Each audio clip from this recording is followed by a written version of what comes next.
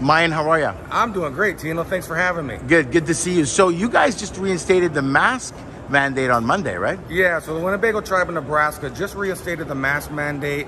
You know, the rising cases around the country, locally where we're at, within our community, you know, they want to ensure safety, obviously, for our team members, our guests, well, the whole community as a whole, right?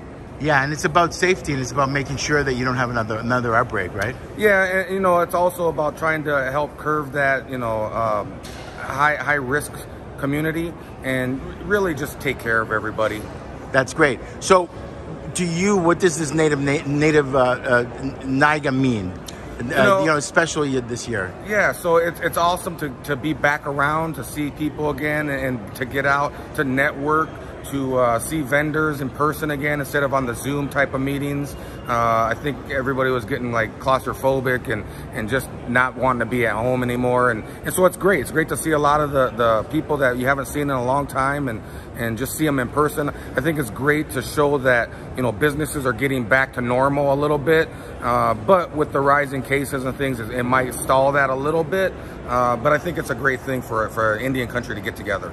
Where do you think we're at right now with Native nations? How are we faring out here?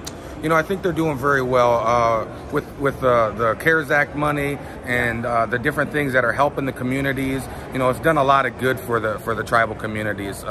You know, we're able to institute a lot of safety mechanisms and a lot of things that are going to help the community. So, you know, I think right now they're doing very well. They're figuring out how to spend the money in the health fields and the education fields and you know, tribal government, infrastructure, and things like that.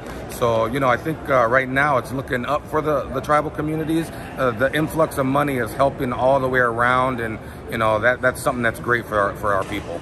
Great. Mayan, thanks so much for coming on. Great insights. Looking forward to having you back on. Thanks, Tino. Appreciate being here.